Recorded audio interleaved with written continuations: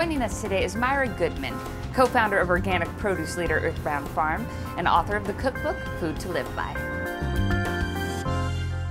We grow produce for a lot of the local chefs, and this is really how we started. We started on a smaller farm on 2.5 acres in Carmel Valley, growing raspberries that we sold to people at a roadside stand, and we delivered to local chefs. We still maintain this farm stand where we can meet consumers face to face. So Myra, tell me, how did this cookbook come to be? We just thought it would be really nice to have a more intimate connection with people who buy our products, share our story, share all the reasons why we're so passionate about organic, and share our favorite recipes.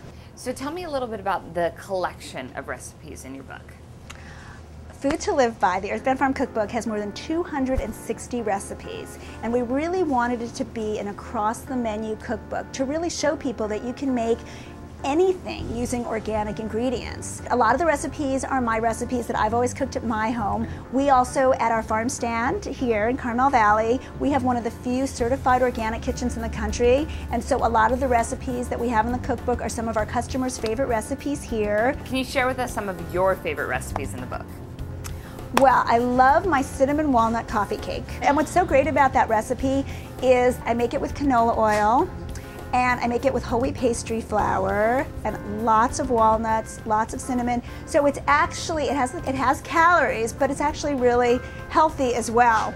We have cookies that we're famous for at the farm stand. One is our ginger snap and one is our lemon snap, and the recipes for those cookies are in there as well. The first chapter is all raspberry recipes, because when my husband and I started our farm on our 2-acre backyard a long time ago, our first crop was raspberries. So there's a fabulous chocolate souffle with raspberry sauce. There's raspberry jam that my family can't live without. I make a huge batch every summer. We have some fabulous soups. There's over 19 soups in the cookbook.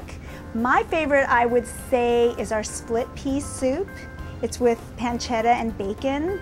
I think my family really likes our Mediterranean lentil soup. I make that a lot. We have some great salads. I love our roasted beet arugula salad that we have served with feta cheese and walnuts and blood orange segments, and that's really yummy. Then we have a lot of meat and chicken dishes. My mother is from Hungary, and so I threw in a chicken paprikash recipe that's served on egg noodles that's really delicious. A lot of people say that their favorite recipe is our Merlot braised short ribs. That's also really yummy. And then we have lots of desserts, we have great brownies, and then we have our secret recipe for maple almond granola that's been a bestseller at our farm stand for more than a decade. Would you like to see some of the recipes that we just cooked? Yes. This is Kathy's rosemary roasted chicken. It has a lot of Meyer lemon and garlic and rosemary. It's really delicious. And these are our garlicky string beans. And this is an assortment of roasted root vegetables. There's parsnips in here, and yams and potatoes and garlic. It's delicious. It goes really well with the chicken. And then for dessert, we have our farm stand carrot cake, which is really yummy, and we actually won a big award for that at our local county fair. I wanted to show you these raspberry corn muffins. This is the first muffin recipe I ever made up when we had a little raspberry stand, and I used to make raspberry muffins with my extra raspberries, and we're still making them today at our farm stand. They look delicious. Thank you. Food to Live By is a cookbook unlike any other, and with these recipes you will find that healthy eating can be a delicious experience.